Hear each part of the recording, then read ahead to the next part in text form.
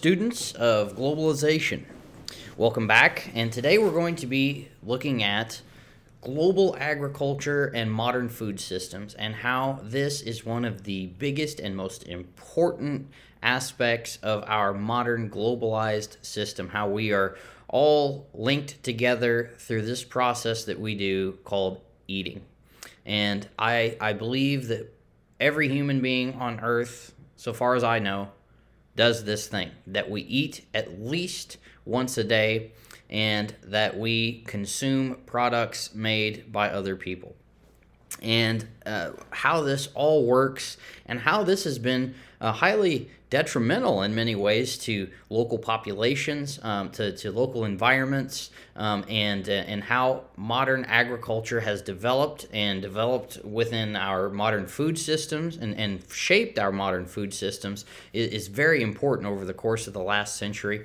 And it shows a great level of interconnectivity of the world and for good or bad, how that has affected our societies and our natural environments and us as human beings. How has this all changed us? We're going to look at these topics within this lecture.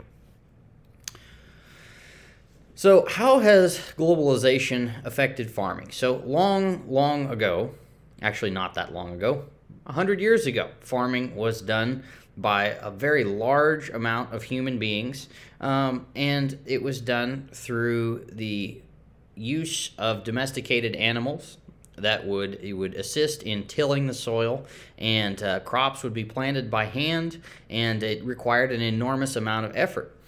Before the year 1900, no, let's say 1850.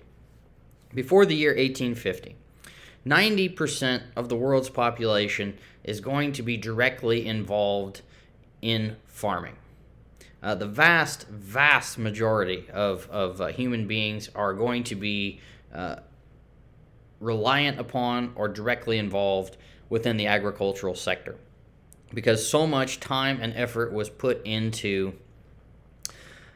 the production of foods to keep populations thriving and alive. This changed radically at the end of the industrial period with the invention of the internal combustion engine. So agriculture goes from a guy and his horse or a team of horses plowing fields, mowing crops, harvesting crops by hand with sickles, to machine-driven agriculture, where the use of tractors allows for one human being to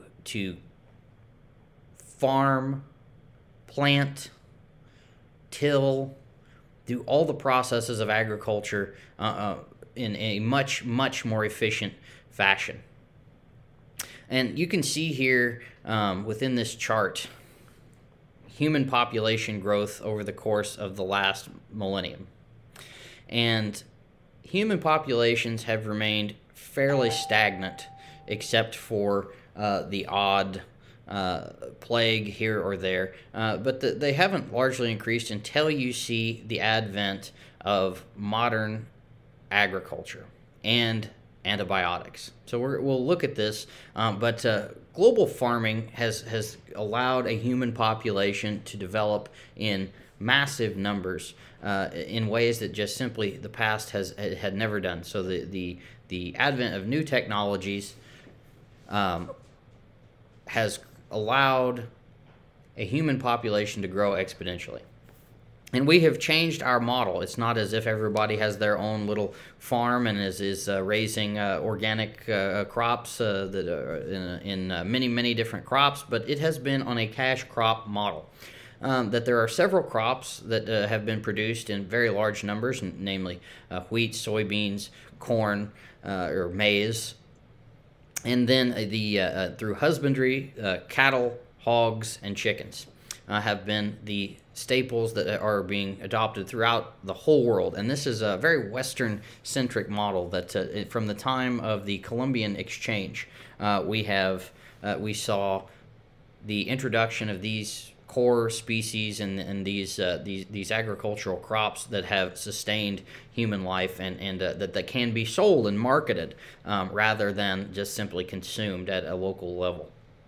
And so this has been the trend over the past 50, 70 years to the adoption of all cash crop style farming, which has caused deforestation, has caused native crops to be extinct or vastly reduced. But this model was adopted because of the massive increase in human populations, in order to be able to produce this amount of food for this growing population, because of the advent of antibiotics and other technologies that allows human populations to grow unchecked, this supply of food has to in some way come to meet the demand. So scientists and farmers have answered the call of large populations. And I've been referring to antibiotics. And here we see Alexander Fleming, who is a Scottish scientist, and he discovers penicillin kind of accidentally in 1928. And Fleming, in his discovery, allows the human population to go, if you look back at this chart, to go from a gradually increasing number to just an explosion of population. So I think really we can look at the discovery of antibiotics as key to just basically allowing unchecked and exponential human population growth, because now simple infections do not lead to large-scale deaths. Plagues are able to be treated in ways that they were not before. So this allows for a very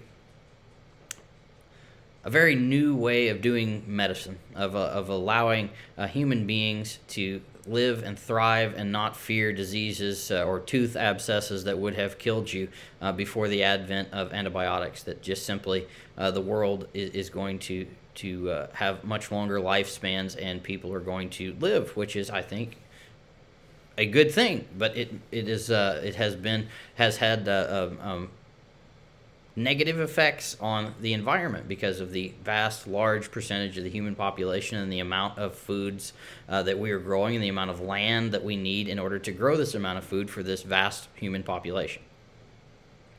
So within agriculture itself, we'll look specifically here at America for just a moment, but with the advent of the internal combustion engine and the use of tractors and combines and things like this, these mechanical reapers, and there's a whole litany of inventions that lead us basically to the tractor and its the mechanical tractor.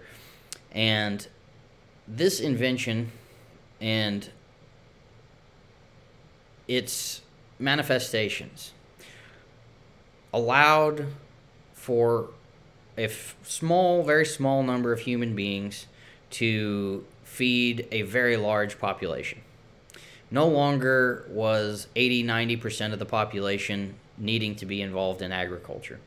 So this allows for people to turn to other things and move into urban environments, pursue different jobs within industry, and just simply move into other fields of work, because not everybody needed or could be involved in agriculture with the use of these within modernized agriculture, with mechanical agriculture.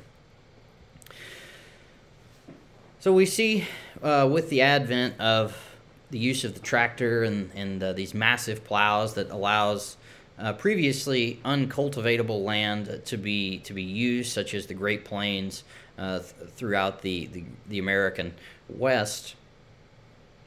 We see the exhaustion of lands by the 1930s, and farmers that had to go enormously into debt because they were producing so much food that their crops were becoming worthless. There was so much supply and there was not enough demand in order to meet their needs. So they got into trouble. They borrowed a lot of money, and that's right at the time when the Great Depression happened. So the bottom fell out of the market. People were out of work. They lost their farms. And then, of course, they have exhausted the land. So their crops are not going to come in for whatever little amount of money that they could have sold them for. It just simply didn't work. So this created the U.S. Department of Agriculture decided after this point that they would pay people to stop growing crops. That's right. They would pay people to grow less stuff in order to artificially keep agricultural prices high, and you could keep people working on their farms and producing agricultural goods, but you would not produce as much as before, so it would not cause these massive amounts of bankruptcies. And also within that, the soil conservation department comes out of the Great Depression, Dust Bowl era, and by paying people to stop growing things and to turn some of their land back over into a more natural environment, this prevents erosion on the scale that happened during the Dust Bowl, where you have these massive dust storms that are basically like sandstorms in the Sahara Desert. This is an attempt to help agriculture by paying them not to do things. So, shortly after the Great Depression and the Dust Bowl comes World War II.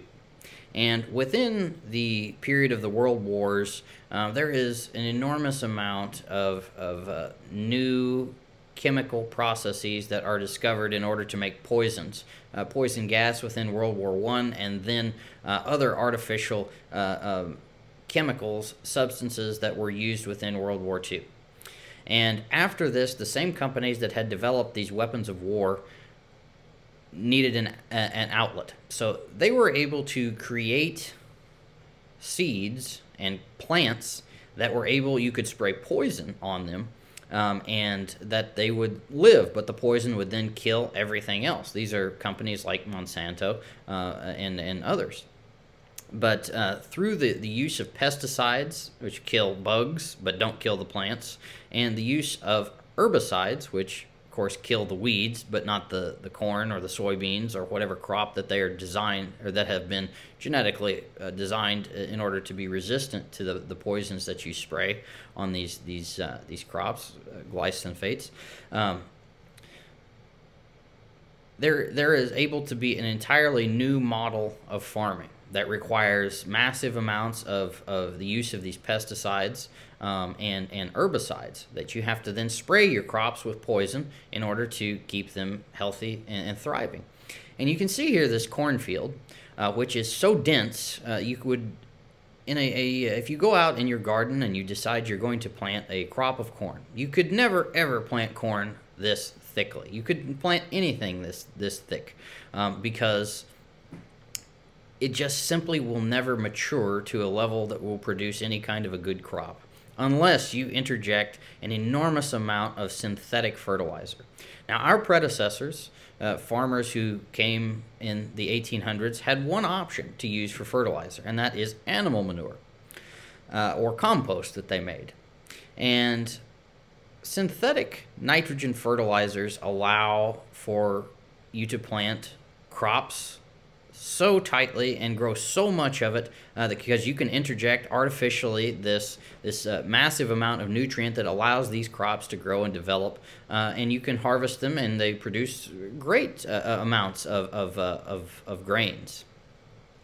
Now, this is very good in a sense that you have to feed a massive world population, but it's bad in that it is just simply not a natural process, and it's quite harmful to the environment around it. And it has been suggested that some of these chemicals have been toxic to the human beings, to animals, to the creation of these monocultures across the United States, across Europe, across the whole world, have been just deadly to bees and populations of pollinators and things like this. So it's good in the sense that you have to feed a world population, and this is one way to do it. But at the same time, it's quite detrimental to natural, holistic environments. So what do you do with this enormous amount of the ability to be able to produce all this food? Well, obviously human beings are not going to be able to consume this massive amount of genetically designed food that is able, farmers are able to produce vastly more food than is needed for the human population, which is why the government was subsidizing them to not produce food in the United States. So after World War II, there really begins this sort of massive production of foodstuffs at very cheap costs. That they felt, the scientists at the USDA, Department of Agriculture, found that you needed a lot of protein, or it was suggested with intense lobbying that you needed a lot of protein in your diet. So how do you get protein? Well, you, of course, eat animals. So you have to make meat cheap. So we see the growth at this time in the 1970s really as being the introduction of these massive feedlots. Now, if you look at this photo here, you can see the animals. This is not, of course, the natural environment of grazing herbivores. And in herbivores, by definition, graze freely on grasslands, and they are beneficial to grasslands, and they don't eat large amounts of grains, right? They eat grass. They might eat some grains as they come upon them, but that is not the primary staple of their diet, and this is how massive industrial feedlots feed their animals, because if by eating massive amounts of grains, the animals mature faster. So if you want a cheap product, and you need to take all this corn and soybeans that you are producing in these massive cornfields across Iowa and the Great Plains everywhere, then you feed it mostly to animals that then people eat. And you see how this whole process is interconnected. And this becomes really part of the Western diet, where meat is going to be the chief component of the diet of the Western nations. Also, in the 1950s, you began to see the growth, explosion of the sort of the fast food market. And what this was an attempt to put the factory model into a restaurant. No more are you going to have a chef that is going to sit and prepare a nice meal and you'll sit down, but rather this is a assembly line of people who are going to put a hamburger together as fast as they can, throw in some french fries, put it in a bag, give it to you, and let you get out as fast as you possibly can, and them to make the food as quickly as possible. The McDonald's brothers, for instance, were chief innovators within this type of a food model. Now, this is not to say that it is good or it is bad, but this is just how the food systems within the United States developed. And as these restaurants could produce very cheap food very quickly, people began to consume this. So the people of the United States liked this. They chose to be a part of this model. It was marketed well to them. There, of course, you have the advent of television and commercials and things like that. And then you have also the TV dinner. I just love these things. You can sit down, you can watch TV, because the traditional model of the household, where mom stays home and makes food for the whole family, dad goes away to work, this is beginning to end in the 1960s, late 50s, 60s, certainly in the 70s. Women are going to work, and they don't want to have to come home and make dinner. Rather, you can just simply take these TV dinners, these wonderful looking things here, and you can pop them in the oven really quickly, or even the microwave, this new technology that allows you to have food very, very quickly. You can feed your whole family very easily, very cheap, and you don't have to go and burden yourself with actually cooking it. You just throw it in, here you go. And so this is sort of how the development of new food systems is done in the United States. And these companies, of course, are working hand in hand with the meat producers that have stakes in this, and pardon the pun there, but these new forms of food are predicated on large amounts of meat.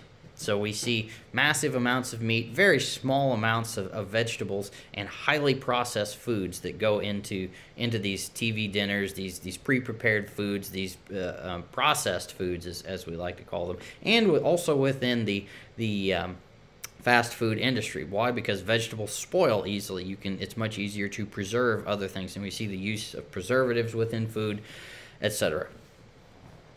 So remember I said after the Dust Bowl and Great Depression, the United States government began to subsidize farmers, and not just in the United States, but all over the world. They began to subsidize farmers to not grow stuff because there's just simply just have too much.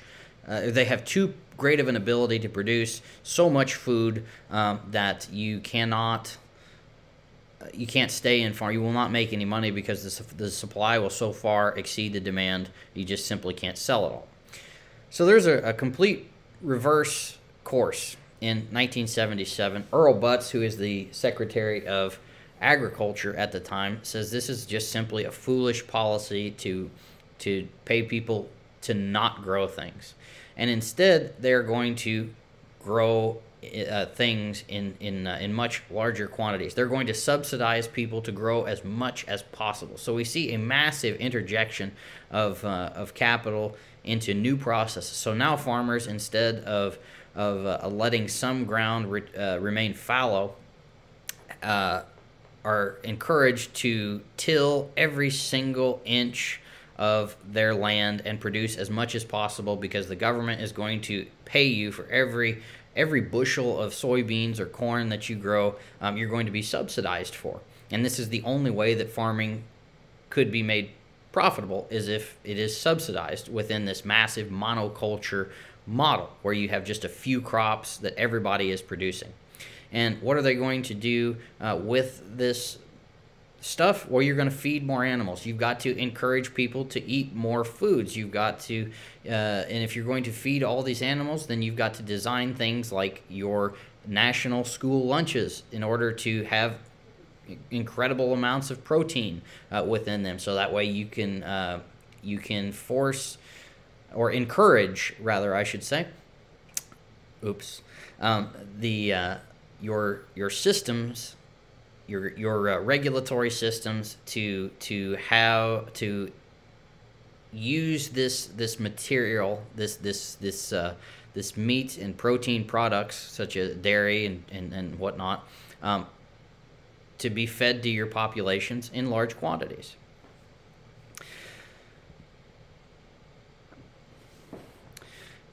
So, as I was saying earlier, all this process, all this increased production of foodstuffs, of row crop, corn, soybeans, milo, wheat, encourages the creation of more and more large feedlots. And again, these animals are fed this grain. And no creature can live in an environment like a feedlot without the use of systemic antibiotics, because they will get sick. In many cases, the animal is forced to, almost all cases, animals are forced to stand in their own feces, that they live in extreme close proximity to each other. They will get very sick, and it will spread rapidly through the entire herd. So therefore, you have to treat the grain that they are eating every day with systemic antibiotics. Antibiotics used on animals are in and of themselves not bad in order to help a creature get over an illness, but when it's used systemically, it causes the development of resistance to antibiotics, and has it has the ability to create antibiotic resistant super bugs. So this is certainly an issue that is worth considering, and this type of agriculture is still done in the United States and throughout the world. And we have to ask ourselves some questions about whether this is good and how we wish to continue to see our industries develop. And should we be doing agriculture this way? So is this animal abuse? If you observe one of these feedlots and how the creatures are treated there, I think that's one question that we have to ask ourselves. Is this okay in order to treat living creatures in this fashion? Now, I'm not suggesting we all become vegans, but at the same time, is there a way to produce enough food that we don't have to treat animals in such ways and have them live in such conditions? The environmental costs within these massive feedlot productions. In Dodge City, for instance, there's a 75,000 head feedlot, Dodge City, Kansas. The amount of waste that is generated from this, meaning animal manure, urinating, it has to go somewhere, and it very often goes into watersheds and is highly toxic to the environments surrounding these feedlots. Not to mention the smell and pollutions that come from where these places are. Now, if we're going to want to continue to eat meat at the level that we are, at the same price that we are currently enjoying, then these operations are necessary, and they are doing the job that we have asked them to do. But is that good? Is that something we want to continue doing? These are some questions we have to ask. And should human beings be consuming these products at these products where animals are having to be treated with systemic antibiotics and given steroids and these kinds of things in order to make them get as big as they can, as fast as they can? Is that good for human beings? Is it good for human beings that have to live around these massive agricultural production centers? Is it good for the people who have to work in these environments? Again, all questions we need to be asking ourselves about our globalization model and our globalized food systems. So if we look here with just the amount of water usage for one hamburger, so requires 3,000 gallons of water. So if you eat one hamburger within our current model for beef production, it's going to be equivalent to taking a shower every night for 2 months. So the husbandry industry within the United States uses about a third of all the water in the within the United States. So, and this model will hold very similar for the rest of the world. So the consumption of water within these industries is enormous. So we need to be thinking about that, and especially if we're raising a lot of livestock in areas that are starved for water, Southern California, for instance, or the Southwest. How can we justify the continued agricultural models that we are when we are depleting water supplies? There is no delta within the Colorado River. The depletion of the Aliagua aquifer in the western United States, all over. We just have to consider these models and what can we do about it. And I've given you some other issues here with livestock raising. Now, I just want to say openly that I am not against raising of livestock, and I am not against farming.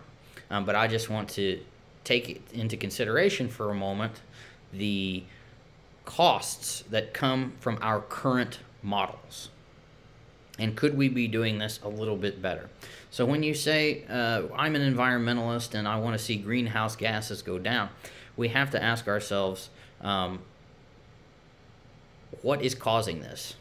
Now, most people would point to the burning of fossil fuels or driving and things like that. So if you add up all the costs or the amount of emissions that come from all automobiles, planes, and ships in the world, it comes to about 13% of our greenhouse gases. Livestock alone comes to 18% of our greenhouse emissions. So that's an enormous amount, estimated amount of greenhouse gases that come from these massive amount of animals that we have we have grown in order to consume them. And the grazing of cattle, for instance, has caused a massive amount of deforestation in the world, because we have asked farmers in regions of the world where they're in the tropics, such as in Brazil, we've asked them to produce these cash crops like cattle, because we want to consume them in large numbers all over the world. So it has generated more than 136 million acres annually of deforestation by clearing land so that way you can graze livestock on these areas. And just for comparison's sake, palm oil, which has been sort of the great evil of the killing of tropical rainforests, especially in Indonesia and throughout Asia, has only amounted to the loss of 26 million acres. So anyway, we can say that if we want to continue eating meat at the amounts that we are eating it and paying the same prices, there's going to be some severe environmental costs. Are we willing to pay these environmental costs? Should we be paying these environmental costs? Should our global food systems be altered in order to preserve the environment while helping farmers or encouraging farmers to grow and do other things? These are questions we have to ask. So if we look here in the United States, we see that there is massive amounts of pollution that comes from massive agricultural production systems that we have designed, and farmers are doing exactly what we have asked them to do through our national and globalized food systems and policies. This is not to demonize a farmer, but simply to show that our current practices that we have enshrined within policy, we are asking them to produce these products that we are consuming. They are doing it, and therefore we have created dead zones. And if you look all over the world, there are dead zones in the massive river deltas, the Amazon River Delta, the Congo River Delta, the Mississippi River Delta, down in the Gulf of Mexico, for instance. Here you can see that there's a massive dead zone because of all the pollution that comes from the runoff of using these synthetic herbicides, pesticides, fertilizers, animal waste that comes from our cities, and it has created a ocean desert that nothing can live in this. That was a previously thriving and bucolic area for much life and fishing in the Mississippi River Delta. So again, another environmental cost. And here you can see the amount of deforestation that has taken place because of the production of cash crops and animal husbandry, and as it relates to that. So we are seeing much deforestation, and another important thing is the desertification of lands because of overgrazing. Especially we see this in sub-Saharan Africa, that every year there's just a little bit more land that is destroyed on account of agricultural use. So there are ways to do this better, and there are people who are working to design better models so that we can preserve our environment, that helps preserve human populations all over the world, that we can do agriculture in a better way. But it has to be adopted within sort of a global matrix and a global model, and it's not something that will happen overnight, but it requires massive and systemic changes. So we have to ask ourselves, well, what is the human cost to all these policies that we have put in place in the United States? So I'm just going to confine this to one issue in the United States, and this is not to say this is the only issue, but it is certainly a major issue, and one that we see growing everywhere that has adopted Western diets, that we eat large amounts of meat and dairy in massive numbers, and we consume large amounts of sugar. And this is not even something I've raised, but the sugar production is also a part of this. So we see Americans since 1970 have gotten quite heavy, quite obese. And we see this beginning at the time when we start to subsidize agriculture and we change our models everywhere to large amounts of protein consumption. And we have to put this food that we produce somewhere, and that is in human beings. First, we put this food in animals, and then human beings consume these animals. And we see the transformation of our lifestyles, that we once were a large nation of farmers who worked manually and were manual laborers. Now we are, the vast majority of us, sitting behind computers in fairly docile environments. So you see the introduction of much calorically dense food at the same time a lack of exercise. This all has led to kind of an obesity crisis. So as we have this new industrialized food, and we eat a lot of processed food, and we are living sedentary lives. The farmer, the agricultural systems, the food systems that have grown out of the 1950s, 60s, 70s, they are producing a lot of industrialized, mass-produced food that needs to have very long shelf lives. That you can buy something that will last 6 months and put it on your shelf, and you can open it up, eat it very quickly, and it's usually very salty, very calorically dense. But this is how our food systems have been designed, and it's the same all over the world. That the Western massive corporate model of food systems has been put into place everywhere, and this is what people are eating, and they are eating very high calorically dense foods that are mass-produced, and they are eating lots of protein all over the world, more and more protein, which is causing the environmental destruction of the world. So we are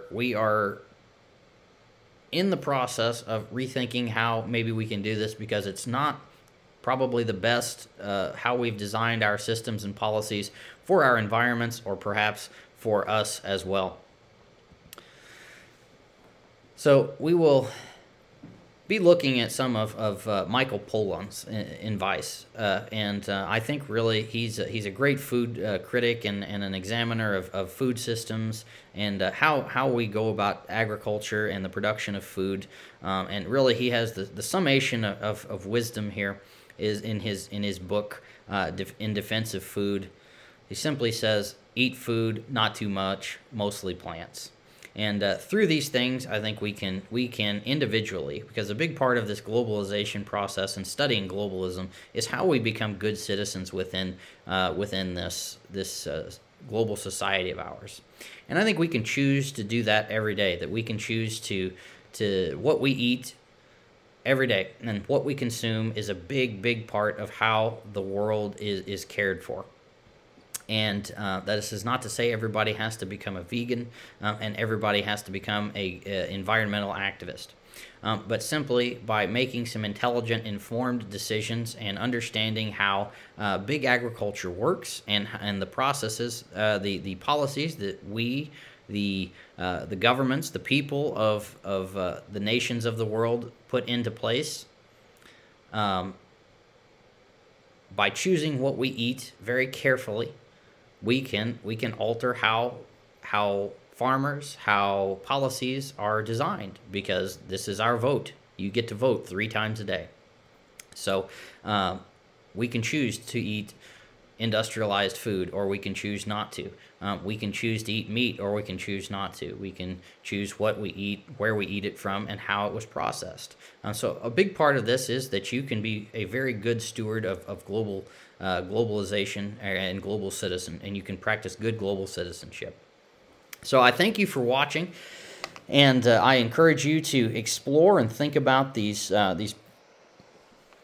macro agricultural processes and all that goes into what you are eating on a daily basis. So until next time, I encourage you to stay healthy.